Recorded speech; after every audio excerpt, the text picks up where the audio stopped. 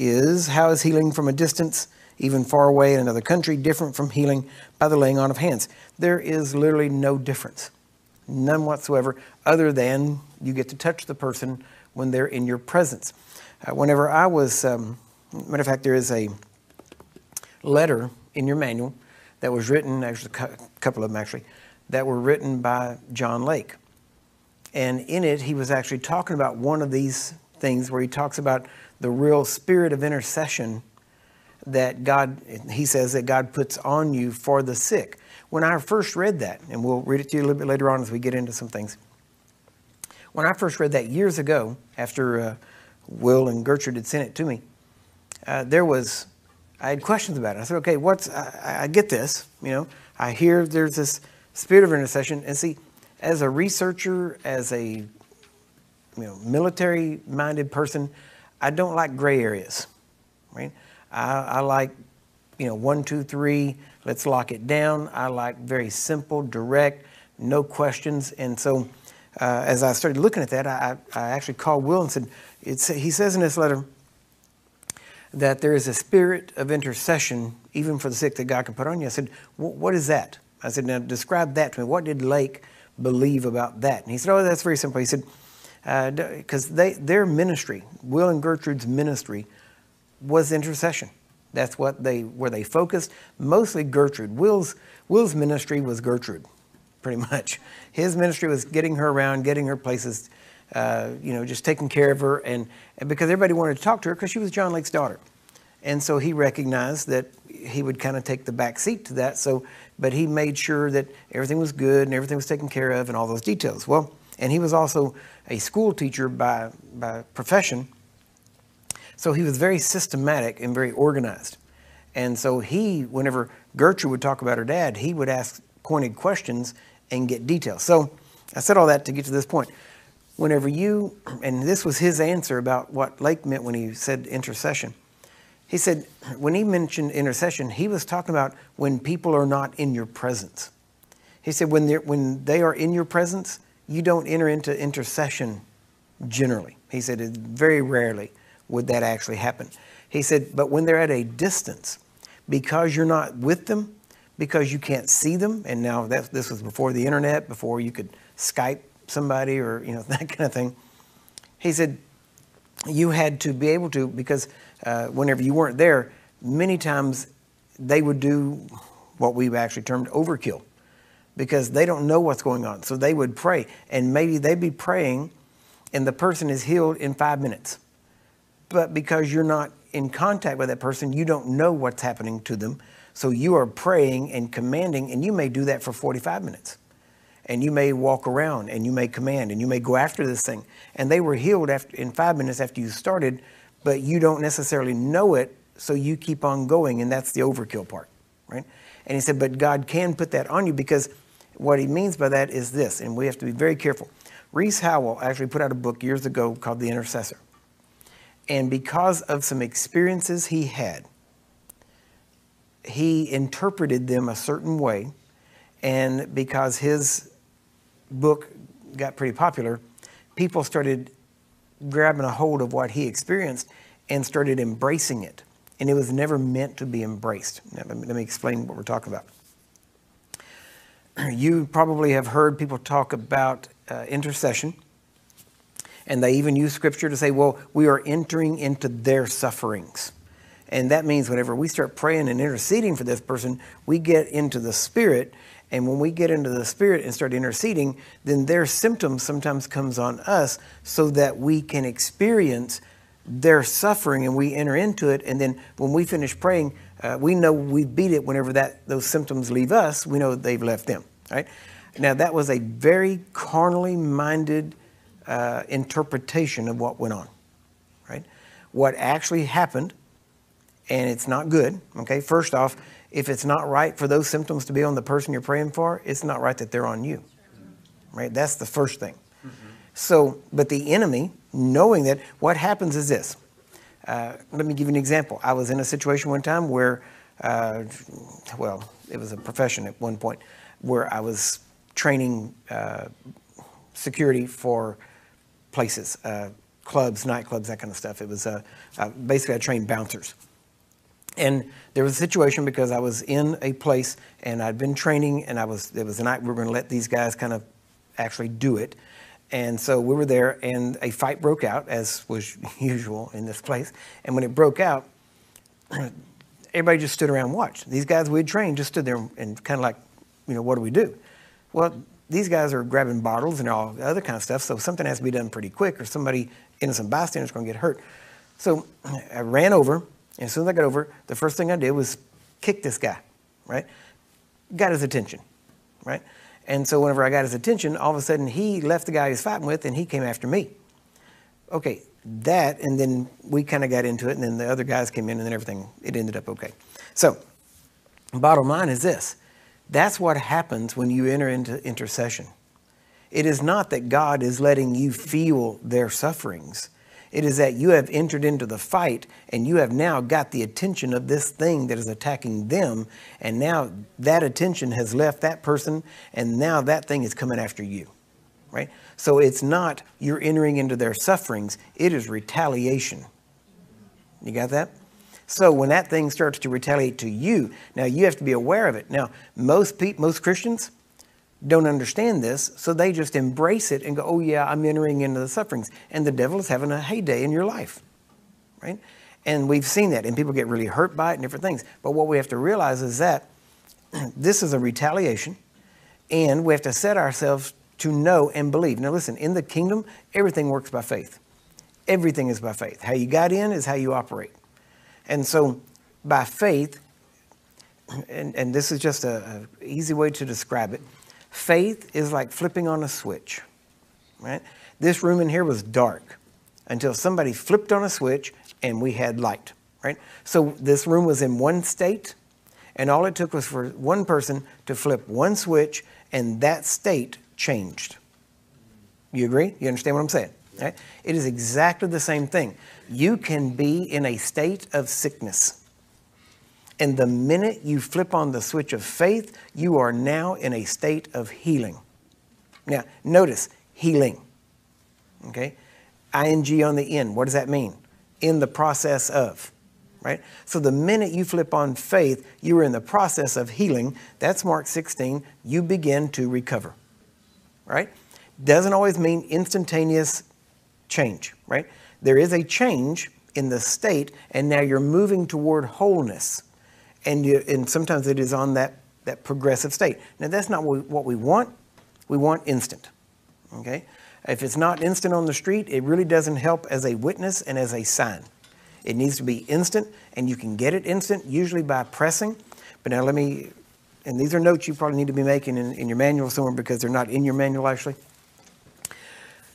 But it's one of the benefits of actually being here as opposed to just reading in the manual, right? I was at fire school. Dr. Michael Brown from Pensacola, I taught out there for the healing courses there. And I taught everybody, and then they went out and they did it. And it was great. They got good results. Everything was working. Then the next year, I wasn't teaching there, and they were teaching the same course. And the Brian Parkman, which is their healing teacher there now, instructor there, is trained under me, and so he's there teaching.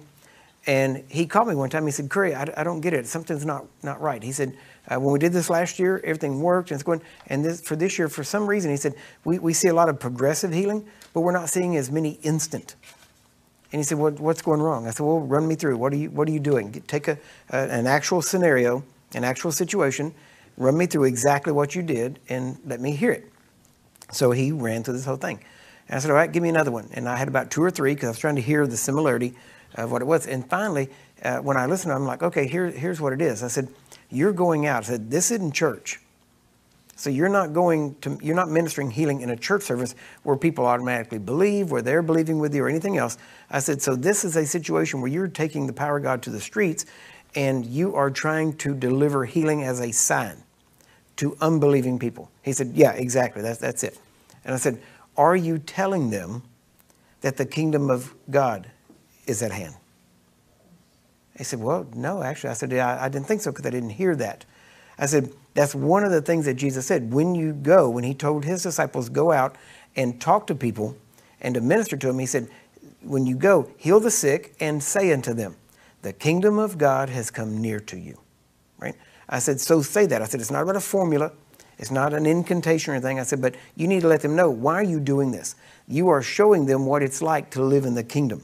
In the kingdom, there is power, there is freedom, there is healing. That's the kingdom. And what they are experiencing is the kingdom of God coming near to them. I said, you need to basically proclaim the kingdom. He said, all right, yeah, we'll do that. So then, as a week or two later, I got another call. He said, that was it. That solved it. He said, everything's right back up. It's instant. It's good. And I said, so that's one of the things that we always try to remember. When we're on the street, there is a difference between ministering in here and on the street. Now, I minister very similar, both here and the street. But very honestly, when people come here, they expect a certain thing. And we can work around that. That's not a problem. We can do that. But on the street, it's a totally different thing. Why? Because on the street, I don't expect, if you come to me here, I may not ask you if you're born again. I kind of assume you are, right? Especially if you come up, you know certain things, you say certain things. There's all the Christian catchwords that everybody knows, the little buzzwords everybody knows, right? And so, but on the street, you don't get that. So on the street, you have to be more proactive, more aggressive toward the sickness, not toward the person, but toward the sickness. And so many times you may have to tell them, because you'll start praying or, commanding or something. Many times they'll expect certain things. Here, when people come here, they expect me to pray for them. Well, there is no prayer for healing, right? It's a command. You command the body to be healed. You command the sickness to go. You command the devil to go, whatever it is you do, but it's all command. It's no prayer. You're not talking to God about it. Right? God's opinion, his position is already settled. His word is forever settled in heaven. That's it. So you're not talking to him about it, right? So whenever they come to you, but when people come to you in here, many times they expect a prayer. So I will start by praying, and I will pray to God. And I say, Father, I thank you that you have allowed me to take part in your victory over this sickness and disease. And I just thank you for it now. And I give you glory for it right now in the name of Jesus. Now, how many of you know that's the entire prayer right there? That's it. Now I turn to them, right? But what I do is I put two parts of this together. The prayer to God is one thing. The commanding is another. But if you kind of link them together, and as soon as you finish praying, you go out to commanding, the people still think you're praying. See? Because they expect prayer. And so, now, do I need to pray to the Father about it? No, not at all. I don't need to say anything. All I need to do is walk up and say, in Jesus' name, be healed. That's it. That's the sum total. I can touch them. I can take them by the hand. I can lay hands on their head. All of that it doesn't matter, right? The method in that sense doesn't matter. But because people expect a certain thing, I've actually had people get upset because when bless God, I drove 4 hours to get here, and all I did is walk by and go, be healed. I didn't come here for that, It cost me $200 to get here. I expect a $200 prayer is what I expect. You say, I'm serious. We get that kind of stuff, And I try to explain to them, you don't understand. I can stand here all day and have you come up here. This isn't going to sound very spiritual, right? But I could take see that knuckle up right there? I could do that one. I could do that one, whichever one. But let's say I do that one, right? And you could come up here and I could stand here all day and just hit you. Just like that. In the same spot. How many fairly quick, that's going to start hurting. Mm-hmm. Even if I'm not, if I'm just doing this, right? I'm not standing back and bam and bam. I'm not doing that. I'm just constant. If I keep doing that, it's going to hurt, right? Eventually, it's going to hurt. Or I could take that 50 times, because if I do that 50 times, it's going to leave a bruise. Or I could take that 50 times and put it all into one hit. Right? And if I put all that 50 hits into one hit, and I hit with the strength of the 50 in one, it'll all be done that quick. Isn't that right? And I don't have to stand there all day going, boom, boom, boom. So I can just do it one time, one good hit, and it's over. Right? That's the way most people want prayer. They think it's prayer. We got to bombard the gates of heaven. We got to bombard heaven with a prayer. I mean, if you're bombarding the gates of heaven, your guns are pointed in the wrong direction. Heaven is not your problem, right? You are to bombard the gates of hell. Yes. You hear that? And it doesn't take all day long to do it. The minute you say in the name, it's done. You got it? The minute you do that, those gates, they open. Why? Because the gates of hell shall not prevail against the ruling, governing council that Jesus birthed on this earth. Right? Amen. You have authority over all devils, over all sickness, and that authority, listen, this is not a standoff, right? We win. It is that simple. And all you have to do is be convinced of the fact that you win. See, if you think you're going to stand there and go back and forth, you're going to go back and forth. Why? The devil knows in the end he's going to lose. But if he can postpone it, he will. Why? Because the longer he postpones it, the more likely you are to quit. So the key is to hit it good and strong one time, right? And just blast that thing and let the dust settle and say, okay, how's that? Right? Well, that's better. Okay, wait, better? Not gone, but better. Yeah, better. All right, let's hit it again. And you'll surprise people. Pray again? Well, yeah, it's better, but it's not gone, right?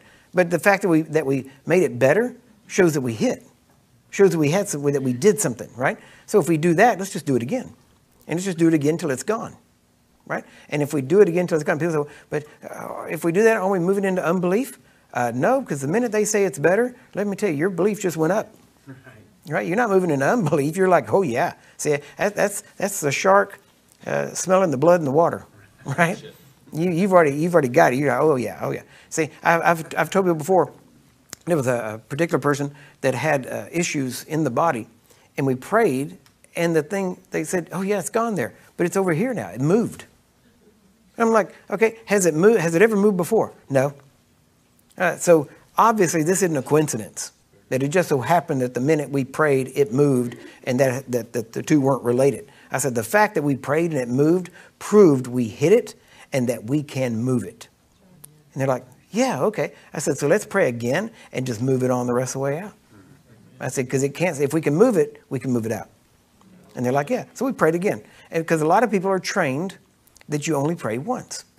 And honestly, a lot of people stay sick because of that. So we've learned if the healing rooms operated on a 30-day basis, then it only makes sense that we can minister over and over again. Why wait till tomorrow? Let's just hit it 2 or 3 times right now, right? And get it gone. And so and you have to remember, every time you say in the name of Jesus, the Bible says demons tremble every time they hear that name, right? So every time you pray, you're shaking them up again. Isn't that right? So just use that name. Now, a lot more we can get into, but I want to get you into this. I want to get this chapter done.